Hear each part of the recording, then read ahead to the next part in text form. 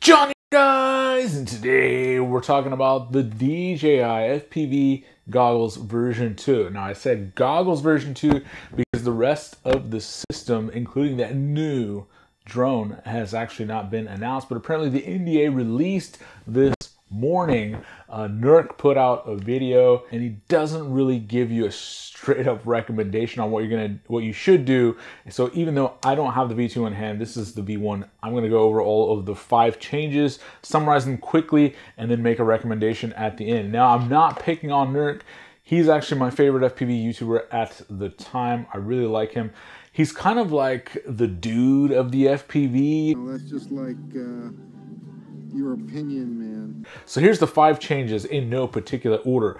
1, it takes up to 6S battery voltage inputs. Now, I do like this feature because I don't normally fly 4S on 5-inch. So when I go to a race day or somewhere to go freestyling, I'd have a giant bag of like 20 packs in there, and I'd always bring 2 4S packs. So I had to be very careful not to plug in one of my 6 packs into those goggles.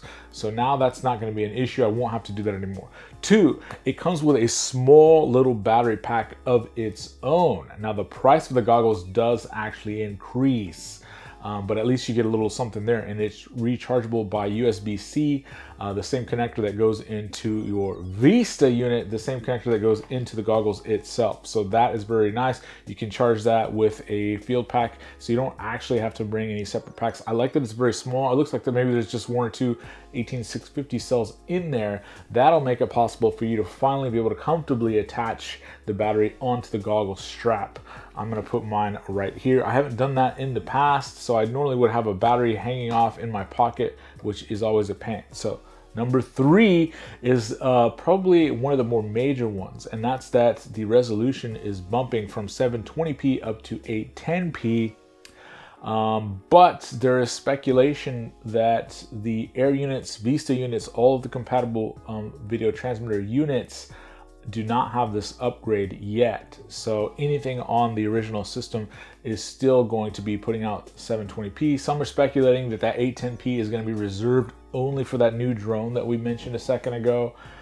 Some people are saying that there may be a firmware update to make the previous units backwards compatible, and some are saying that that's only going to be on something like an Air unit or Vista unit version 2. That is unclear. We'll see what happens. That's not a massive bump in resolution. I really don't care that much about that. But if it was able to backwards update those old units and I could get a little bit of extra resolution in my DVR, that would be very welcome indeed. So that's kind of what my hope is. But you know, for a release update, they're even making this available on the DJI website in some countries. It showed that I couldn't order it, but there's just not a lot of clear info in here. So that is, we're gonna talk a little bit more about that later. Number 5 is that the refresh rate is getting bumped up to 144 hertz. Now, if previously was 60 hertz, that would be huge, but it's not. Previously, it was 120 hertz refresh rate. And so refresh rate being boosted is always super, super welcome. You know, back in simulator, when I used to play Velocidrone and start competing against people, I had a 60 hertz refresh rate monitor on my laptop. So I bought a big screen that was 144, and doubling that refresh rate, it was huge. Like latency seemed to disappear. It was like flying Crossfire for the first time again, but on simulator. So it is very significant, but 120 to 144, I mean, is that even going to be perceptible by most people? Not really. And then people are also saying that the original Vista Air unit, etc., are only capable of putting out 120 hertz refresh rate video. So that is probably not going to be a big deal. Maybe it will in the future. So I don't even think I would call this a true version 2. This is a more incremental update. It's more like a 1.2. Maybe they'll integrate some of these features in the future so that you can take advantage of that higher resolution, but 810p versus 720p, it's so minor. The top 5 wishes that we wanted didn't actually happen. No OLEDs, right? No video out directly from the goggles. Nope. No analog module directly on the goggles. Now there is a 2.4 radio inside, but right now it's still unannounced exactly what that is going to do. So it's not gonna give you an integrated analog module. There is also no redesign of the case. Now some people might be thinking that's a good thing, some people might be thinking that's a bad thing. It's a good thing because all of your accessories like this BDI analog adapter or your Axie HD antennas or your iFlight Crystal antennas, all of those accessories will still work fine.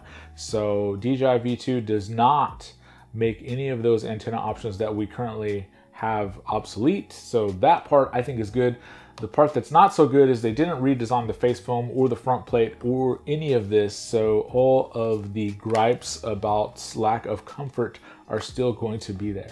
So do I recommend that you sell your V1 goggles to get these? And I would have to say no. I don't recommend doing that. In fact, there's a couple people from my town, poor Ron, sold his DJI system like 2 months ago. He's been fiending, hoping for a flight. We thought that the announcement was gonna come on the 8th. It didn't. Finally, I guess it's here now, sort of. And he hasn't been able to fly forever. I'd be going crazy, poor Ron. And, you know, I've been bitten before by that. I knew if I sold these goggles last month, I could probably get closer to 500. If it turns out that I do want to get the V2, the price of these might drop. So I might lose $100, but I can't go without flying for what, 5, 6, 8 weeks? There's no way. I couldn't do it. I'm addicted, just like all of you other guys. It's kind of like the PS5, even though we can't get a PS5, right?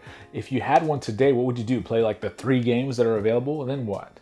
It's even less urgent than that. So maybe these features will be integrated in a better way down the road. I would not even call this a V2. I think this is like a 1.2. It's very incremental. There was some rumor that the whole update was only to meet some sort of regulatory purpose. And I guess if that's the case, they did cram a few features in there, but I don't even know why they're changing the name. It's a little misleading. I wish that they just called it 1.2. Be done with it, and then come up with a true V2 with some of those other features that we wanted maybe next year or the year after.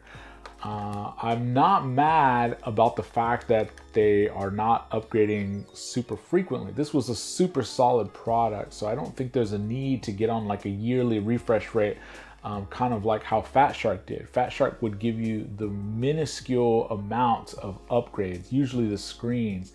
Change nothing else, give you nothing else that you wanted. Even the HDO V2 still had the world's worst DVR built in, the same one they've been using for like almost 10 years. So at least DJI is not doing that. So I could see pros and cons for having this be a must buy. You don't have to get rid of your V1s, they're still perfectly good. Maybe one of these features will be something that's a game changer down the road, but as of right now, if you got one of these, you're good to go. Thanks, guys.